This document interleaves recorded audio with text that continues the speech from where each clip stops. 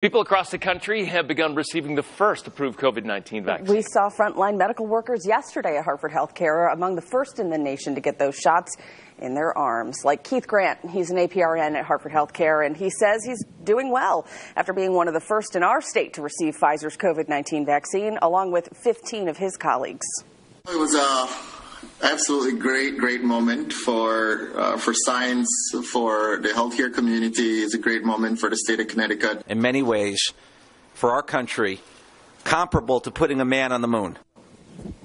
31,000 initial doses of the vaccine are being sent to Connecticut. Vaccinations at nursing homes are expected to start next week. That'll be the next group of people to get these all-important shots. Trinity Health is planning for about 2,000 doses of the vaccine to arrive this morning. It'll ship them to Waterbury, Wallingford, and Putnam.